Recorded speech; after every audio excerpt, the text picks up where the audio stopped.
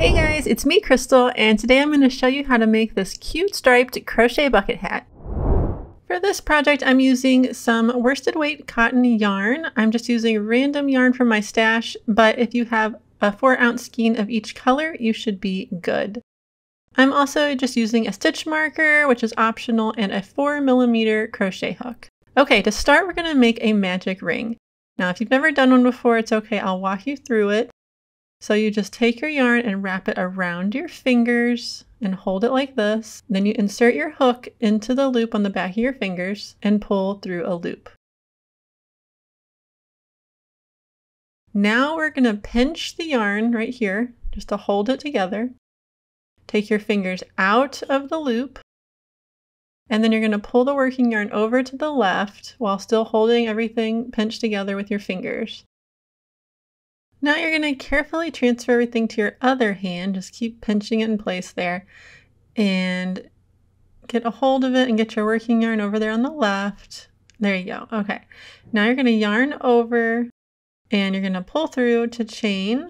And this is going to hold your magic ring together for you.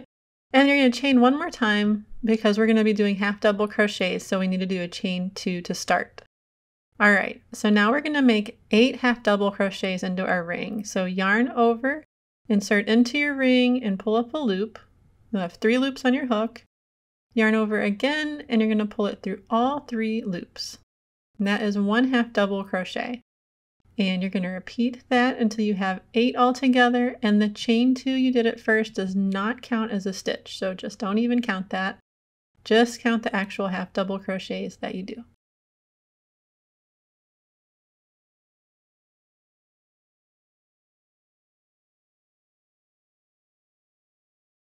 Once you get 8 half double crochets in your ring, you're going to pull that short end and you're going to just pull it to cinch the hole closed.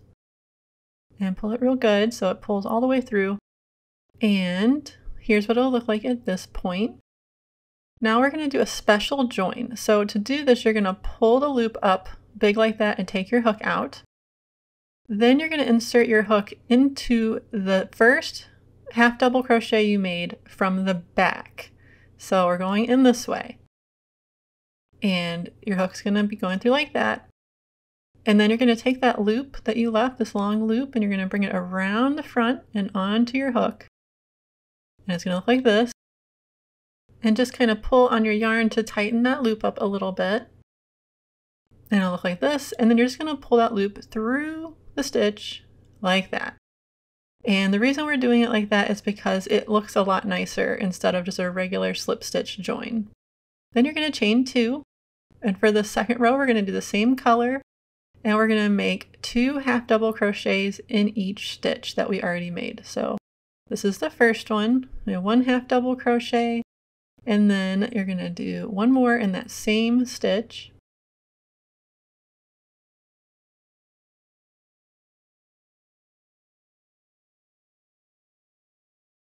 There we go, our first 2, and then I'm going to place a marker in the first stitch. And this is just so you don't get confused about which is the first stitch and what was the chain. You don't really have to do that if you're not worried about it, but it does make it a little bit easier. And then you're going to continue making 2 half double crochets in each stitch that you made in the previous round. So you'll have 16 half double crochets for this round all together.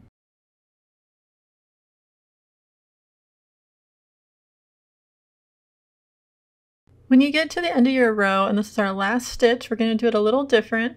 So go ahead and make your second half double crochet in the last stitch, and you have your 3 loops on your hook. Now what you're going to do next is grab your next color, which I'm using this brown, and you're going to make the last part of that stitch with the new color. So just loop the yarn over your hook, and you've got your 3 loops on your hook, and now you've got the new color on your hook too. And you're going to just kind of hold on to that yarn so that the stitch doesn't get super loose. And then you're just going to pull the new color through those 3 loops to complete that stitch. Then you're going to take your stitch marker out of your first stitch if you did that. And now we're going to do that special join the same way we did before, but now we'll just be doing it with this new color.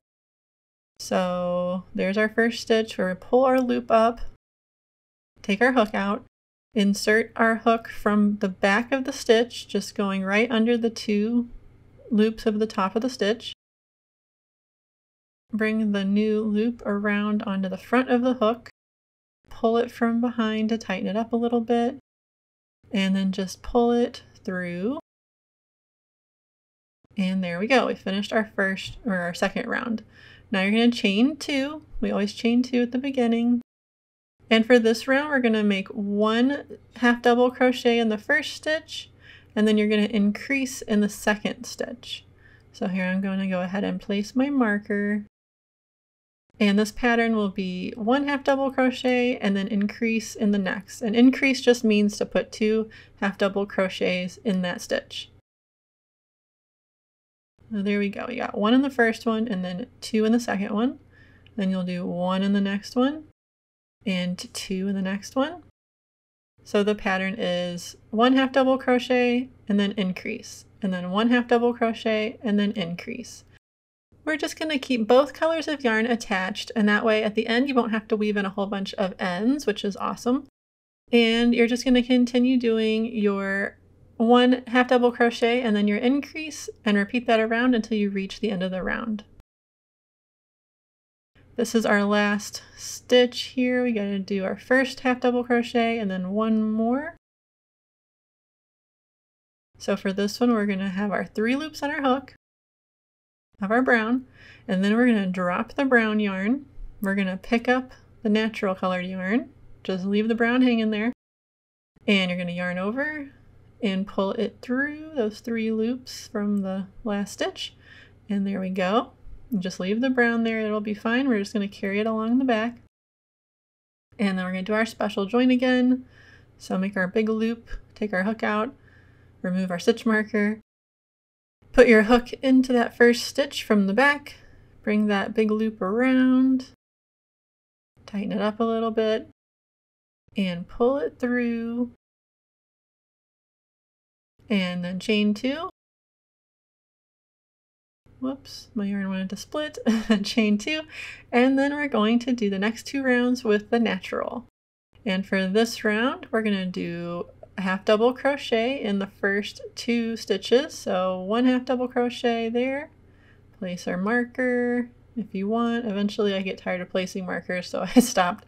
But 1 there and 1 here, and then we're going to increase in the next stitch.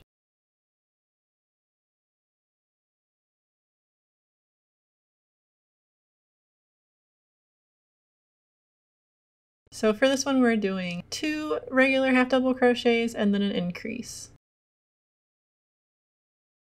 For this round, we're not going to be changing colors yet. We're going to do 2 rounds of natural. So we're just going to go ahead and do our special join.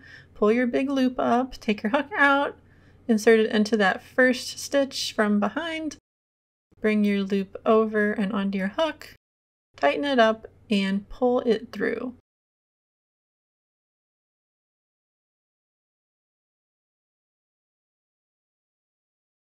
And then we're going to chain 2 and do the next round. So 2 rounds with the natural and then 1 round with the brown. And for this round, we'll do 3 half double crochets. So 1 in the next stitch. Sorry, I'm off camera here for a second. And 1 in the next stitch. And then we'll increase in the 4th stitch.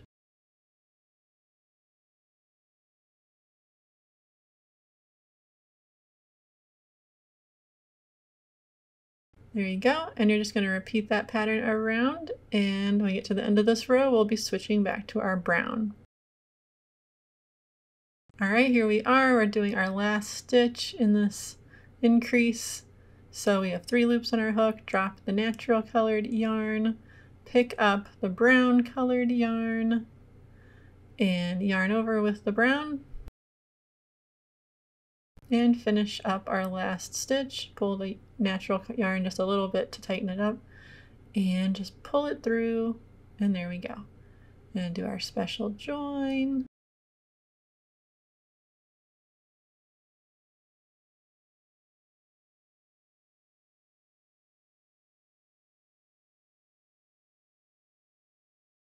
And then we're going to chain 2 and continue. You're going to repeat this for 8 rounds all together, and just for each round you're going to add 1 more stitch before you do your increase, and that will just make it become a larger and larger circle that won't bow in or anything. Once you've got 8 rows, your circle should be about 6 inches across. And now what we're going to do is we're just going to work even from rows 9 until 18. And that just means we're not going to increase. We're just going to do 1 stitch in each stitch going around for all the rows. So here I am just doing 1 stitch in each one, no increases. Then you're just going to go ahead and do your regular join like we've been doing, our special join for each row, and you're going to alternate your colors. And here's how it looks at this point. So this is through row 18, and now you can see it's actually starting to look like a hat. You can see this is where we're carrying our yarn for each row, so we can switch colors, and it really isn't noticeable on the inside of the hat. And using this special join makes a less noticeable seam. You can still see it, but if you do a regular slip stitch, it's a lot more noticeable. From the top of your hat to row 18, it should be about 6.5 inches long at this point. Okay, so for this next round, we're going to work in the front loop only. And we're going to yarn over, and to do your first stitch, you're just going to go up through, and you're just going to go into that first loop, the front loop instead of both loops. And you're going to go ahead and make your half double crochet. And for this whole row, we're going to just do it in the front loops only. In this row, we are going to do an increase, so we're going to do 7 half double crochets and then increase in the 8th stitch, and then repeat that around. But you'll just be working in the front loop only for only this round, and then we'll go back to working as usual in the next. And this kind of helps your brim flare out a little bit. So there we go, and you're just going to repeat that around, and you see you'll have this ridge here on the inside, but it kind of makes the brim stick out a little bit more.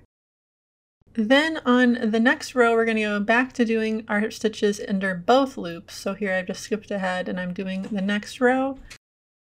So this is row 20, and this row will be even. There won't be any increases. And then for the following row, there will be an increase. It'll be 8 half double crochets and then 1 increase.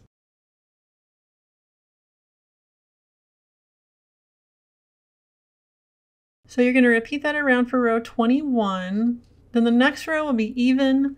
Then we'll do an increase row, an even row, and then 2 increase rows at the end. So here's how it will look when we're done, and you did an increase row for both of the last rows. And if this is confusing, the pattern will be linked down below over on my blog as well. So now I'm going to show you how to finish off the last row. So we are going to just do a regular slip stitch join here. So just insert your hook into that first stitch, yarn over, pull through, and pull it through the loop on your hook.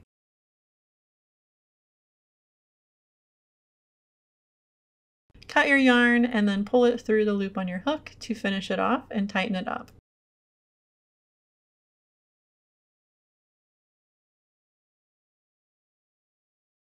Now we just need to weave in our end. So I'm just going to flip my hat around here, and I'm going to also cut the brown yarn and leave some tail so I can weave it in. Then I'm going to grab my yarn needle, and first I'm weaving in the main color end, and you're just going to weave it down under a few stitches, and then we'll tie a knot to secure it.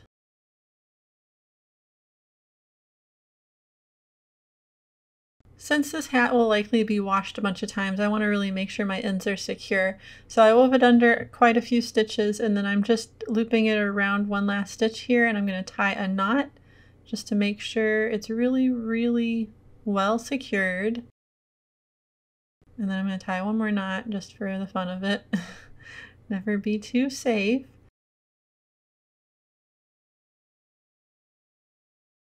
And then I'm going to go ahead and weave my end in just a little bit more just to make sure it doesn't pop out whenever it gets washed.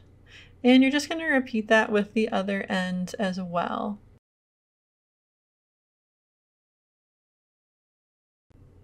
Make sure you go ahead and weave the piece of yarn coming out of your magic loop around through all the stitches of the magic loop, and then tie a knot to secure it so it doesn't come undone in the wash.